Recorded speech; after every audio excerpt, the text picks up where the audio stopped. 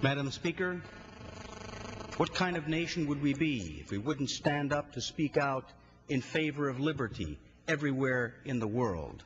It was on January 6 of 1941, right here in this chamber, that President Franklin Delano Roosevelt enunciated and outlined for us the four essential human freedoms, freedoms that this nation fought several world wars for and won.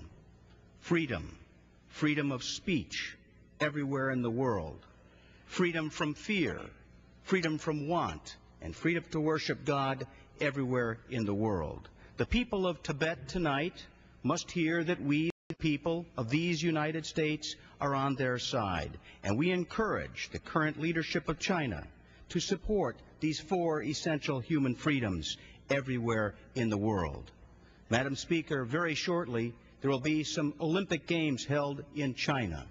Olympic Games and Olympic spirit based upon fair competition, fair and open competition on a level playing field. Isn't it time, we might also ask, that China begins to compete with us on a fair and level playing field? And in particular, with regard to Paper Valley, in which I live, in Wisconsin, isn't it time that they stop dumping illegal paper into our domestic marketplaces? Madam Speaker, I rise in strong support of this resolution because we must support these four essential human freedoms everywhere in the world, and I yield back my time.